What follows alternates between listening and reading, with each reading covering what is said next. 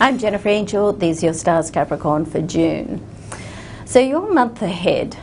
So in your 6th house, there's an abundance of planetary activity. It's very, very busy. There's you've got Venus there, the Sun, and also there's a solar eclipse there. Now, let's not forget you did have there was a solar eclipse last month on the 20th, and there's another new moon this month on the 19th. So all this is like, you know, abundance of energy just like coming your way. Now, what this means in reality for you is that you're going to be busy. If you thought you were busy before, and I'm a Capricorn, so I know what busy is for a Capricorn, then forget it, you're going to be busier. So you have to get organized and disciplined. You have to get your routines together and stick to it.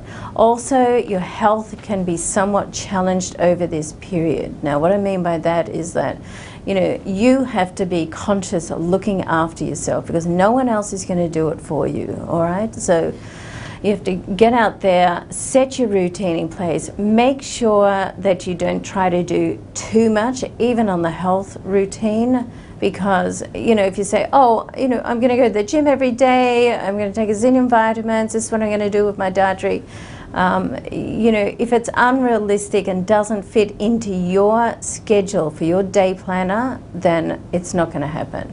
So bring it back. Make sure it's realistic. So it's really very important that you have time for your health and well-being over this time.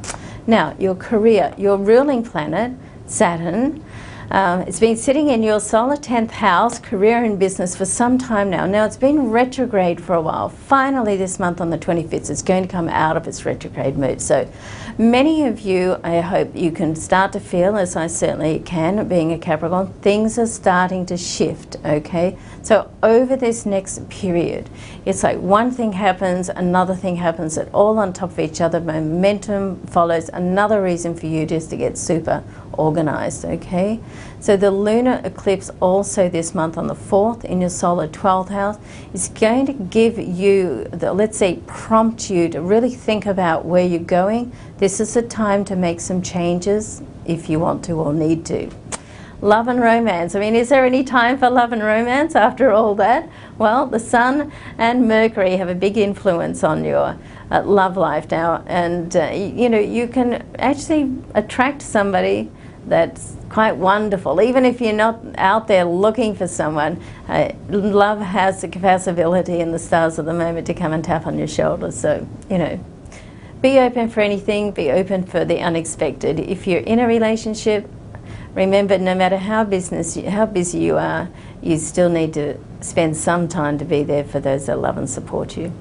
Now, your lucky numbers for the month are 4, 7, 19, 22, and 25. And your defining day, your most dynamic day, I put down to June the 25th, and that's when Saturn comes out of its retrograde phase in your career zone, and you're going to feel like the handbrake's taken off your life. So, good luck, Capricorn. Have a great month. I'm Jennifer Angel. Thanks for watching.